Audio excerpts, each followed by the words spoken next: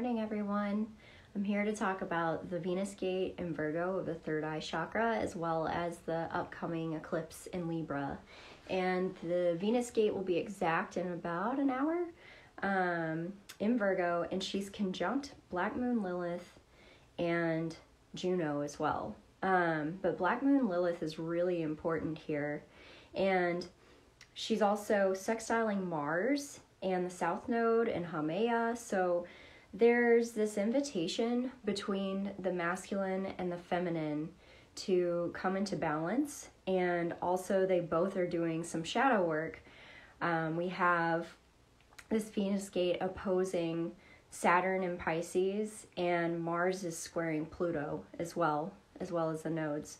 So with this gate being in the third eye chakra, it's about releasing the veils of our self-perception.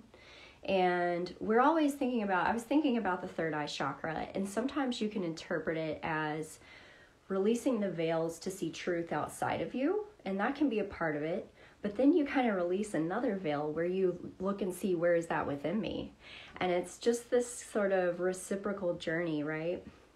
So it's interesting, the Sabian symbol for 2 degrees Virgo is a large white cross upraised. We awaken to sacredness. And I found it really interesting with all the things that are going on in the world right now.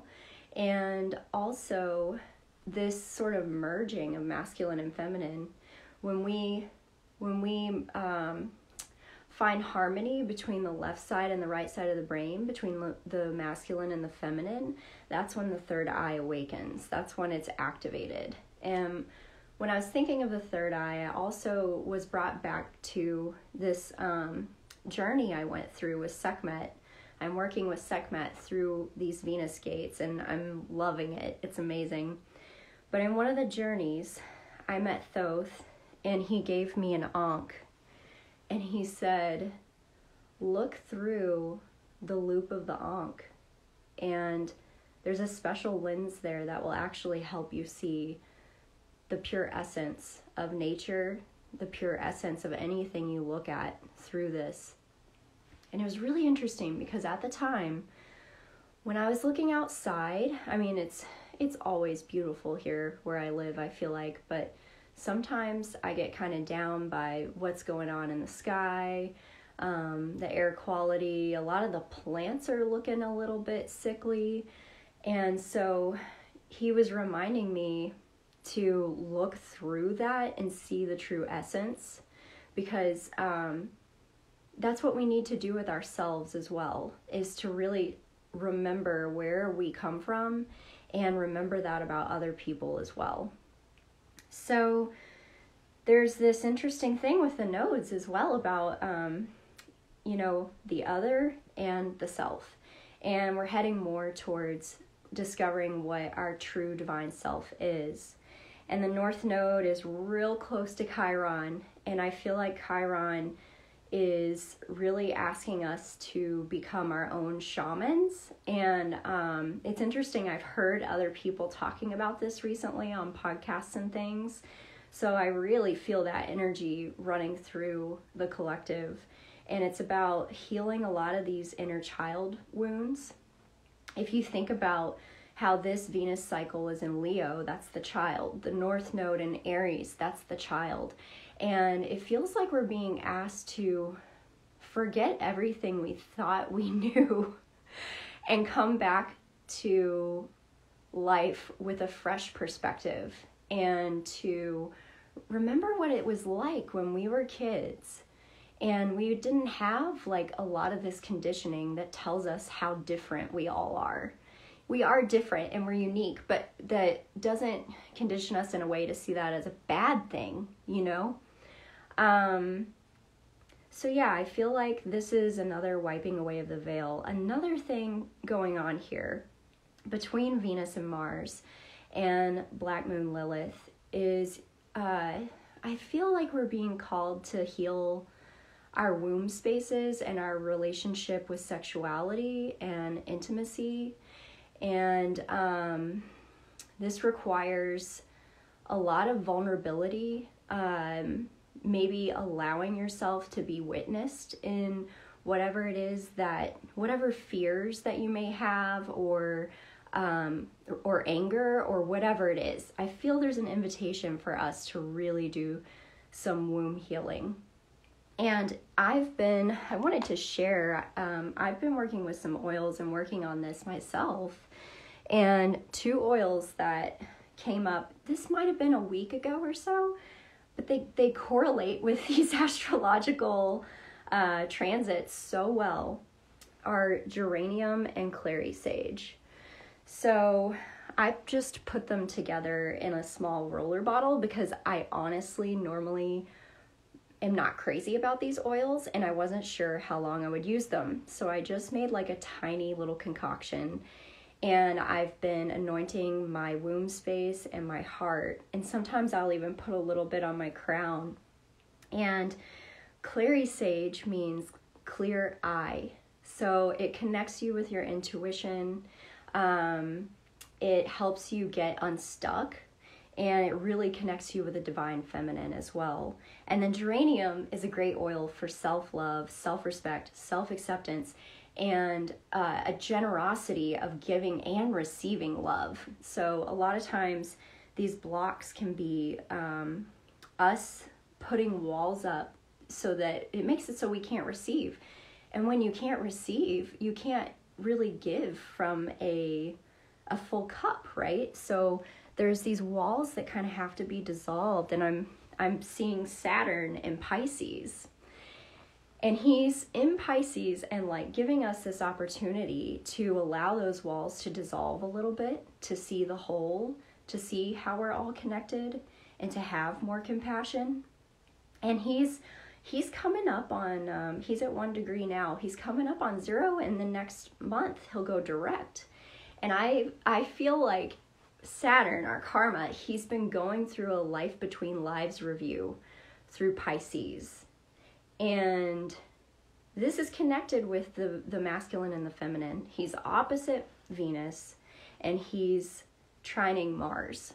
So there's this medicine on offer. And then with Pluto squaring Mars, you know, each sign is challenged and also supported. And it's sort of just like this,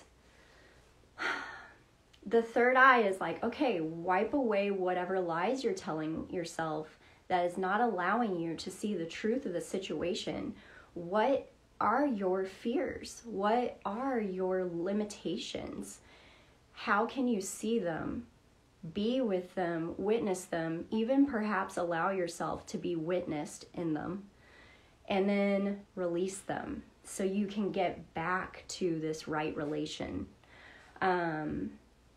It's very karmic. And Black Moon Lilith is this, she's got this energy of not wanting to be dominated. There's a lot of, I think about how whatever the gods went through kind of can get imprinted on us.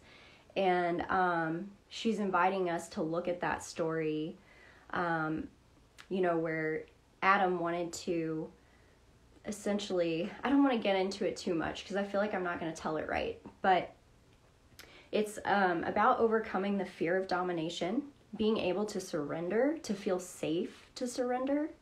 And then the masculine is being forced to see where he's been out of balance and where he needs to heal to be able to be that safe container.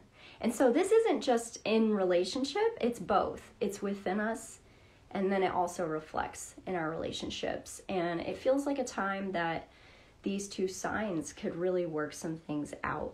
But if they're not willing to accept that release of the veils of illusion, then it's going to be harder. And that's where I come into the eclipse. So if, and we'll see too, who knows? Like, I feel like I'm already working on these things. We'll see what the eclipse brings. But if it's not something that we're addressing, then the eclipse is really going to highlight it because it's in 22 degrees Libra. So when you round up for the Sabian symbols. And 22 is the number of the Magdalene. Actually, I'm going to pull a card from my Magdalene deck. And the Sabian symbol is a child giving birds a drink at the fountain and expressing compassion whenever we feel it. So we're really being asked to open up our perspective, to widen our perspective and have compassion, to share our resources, to share our heart, to release the walls where they need to be released, but also to find that inner self-respect and self-love that allows you to know when you might need to put a boundary in place as well. It's finding the balance, Libra. So Mercury is involved in this eclipse as well. And I feel like he's giving us some inspiration to help us get back into a creative flow. Let's see what Magdalene has for us. Sword. Oh, wow. So the sword is about the truth. It's cutting through the bullshit. And I'm a member of this divine writing club, and one of the archetypes we were exploring was the initiator, and her tool is the sword. And I have to tell you, it's interesting. I feel like when I was exploring this archetype, there was such a thick veil. Like, it felt so Neptunian. There were just, my ego did not want to see where I had been lying to myself, you know, like it just wanted to move past it, create the new, don't worry about releasing, just keep going, right? But sometimes we need the sword to come through, to like cut through to the truth. And sometimes that comes up in our relationships. Sometimes we can't see it without that mirror. We can't see it without someone else's reflection. And so how can we allow that and allow ourselves to really entertain that voice that's like, I don't want to look. Like the voice that says, I don't want to look, I'm so scared. We just need to let that little voice like say everything that it's thinking and feeling and express it. And when we do that, it feels like it's cleared a lot of times. So the sword will bring us back into alignment. And I love how there's this light above her crown chakra as well. And she's got her sword pointed to the earth. So she's grounded, connected to reality.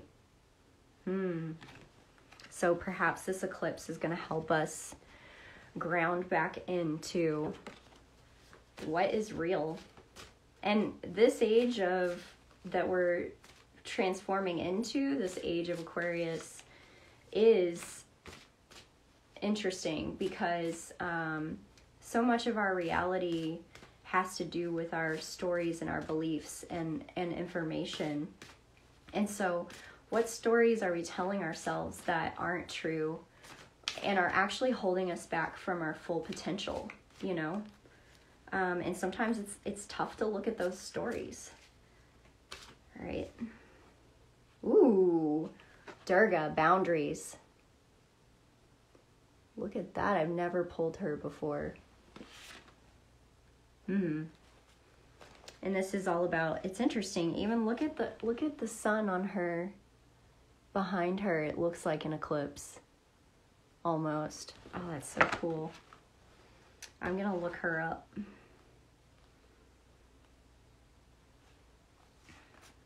Ooh, okay. When threatened by demons, I fiercely protect myself with all that I am, with all that I have from deep within. I call forth all that I need. I am the inaccessible, for I place myself beyond the reach of all that would destroy me, all that would annihilate me, all that tries to wound me. I am the unapproachable, for nothing can get at me that I do not willingly let in. I dance my dance of oneness, only with what supports me, nurtures me, loves me. For all that does not, I say, approach at your own risk. This is all about the self-love and the self-respect. And says, in the battle between the gods and the anti-gods or demons, none of the gods could destroy Durga, so they went to Devi and asked for help. Mounting a tiger and brandishing her fearsome weapons, she attacked the demon, who changed from one terrifying form into another until Devi slew him when he transformed into a buffalo. In remembrance of the great battle, Devi took the name of Durga. You've called Durga into your life to help you create boundaries. What are you taking inside that should remain outside? How are you not protecting yourself, your life, or your time? Is the statement, no, I can't do this right now, I need to take care of myself, part of your vocabulary? Perhaps you feel dumped on by others. Are you feeling pulled off center by demands to give and give and give till there's nothing left for yourself? Durga is here to assist you in nurturing wholeness by creating and fixing the limits of your personal space. Establishing clear boundaries is an act of self-love. Having no boundaries gives others the message that you are limitless and want to be treated in a limitless way. No one is limitless. There are places where we get hurt, places where we are vulnerable, places that need to be treated with care. Durga says that boundaries are vital because they let others know who you are and where you stand. Wow. So maybe that's actually something Lilith is teaching us as well. I was thinking of a softening of Lilith, but it actually, with these messages of the sword and Durga, it actually feels more like a putting your foot down kind of thing. I'm taking note of that. All right. And I always love to pull a card from my Rose Oracle on a Venus gate. So, what lessons?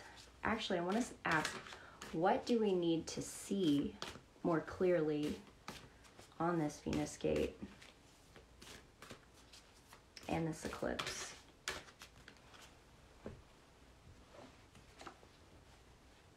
The second bloom, a second chance. It's never too late, new possibilities. So if we haven't addressed these things, we always have another chance. Everything comes up again and again and again until we do it. But there may be creations you've had in mind that you haven't been able to fulfill yet. I think a lot of us have a lot of creative visions and new projects. And we still have to dissolve some of this stuff that is not true, that holds us back from fulfilling those things. So this feels like a second chance to get back at that and create a new rhythm. And I have one more deck here. I was like, I knew I had another deck. I got a new deck that I am loving. Mists of Avalon Oracle by Rose and Sarah. My husband really likes it too. So the second bloom. I'm going to ask, what are we getting a second chance at? I am just like, it's really, the energy is so interesting. And the other thing I didn't mention is that Neptune is still in this configuration with Pluto and Uranus. There's a lot of higher consciousness helping us right now. There's a lot of assistance from higher realms. If we can meditate and get in touch with our intuition, we can find really wise advice and wisdom from those energies which are a part of us. So, okay, what are we getting a second chance at?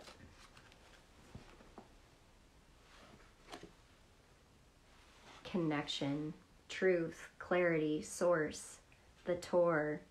Look at the rabbit. The rabbit's all about fertility. The spiral, the labyrinth. This is another chance for us to go within and to really discover the truth of who we are, the truth of who everyone is, and in knowing that truth, understanding when some things are unacceptable as well, for us to expose ourselves to.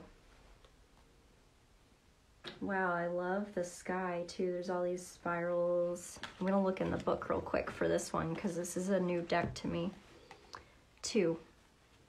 How interesting too. It's the 2 card, and the Sabian Symbol's at 2 degrees for this Venus gate.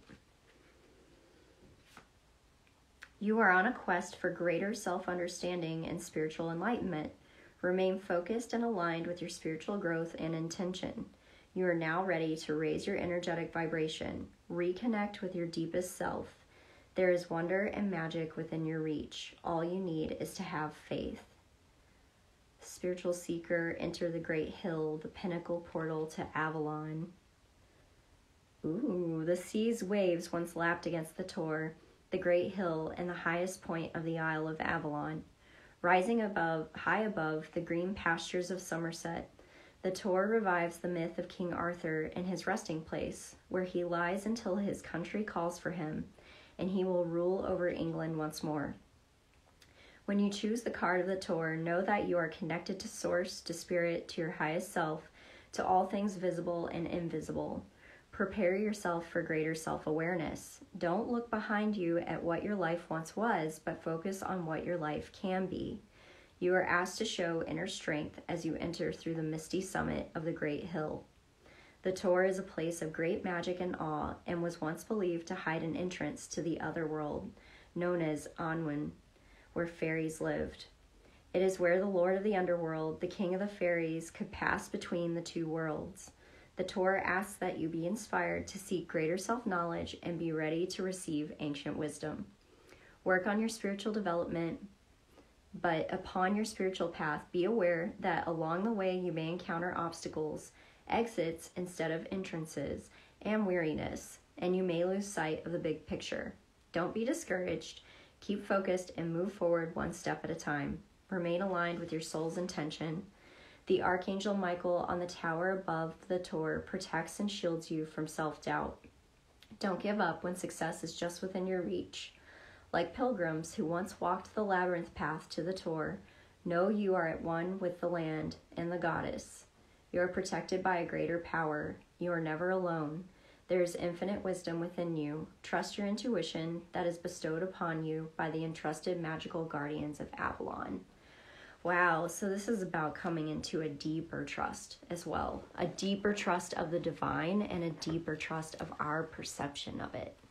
And I'm definitely feeling that. I was going through some of my past journal entries this morning of like Akashic records I've done for myself, and just, I don't know, I was kind of looking back for a minute, and I was like, wow, this is really good advice that I'm accessing in the records. And, you know, sometimes we need to take things more seriously and actually apply it too, right?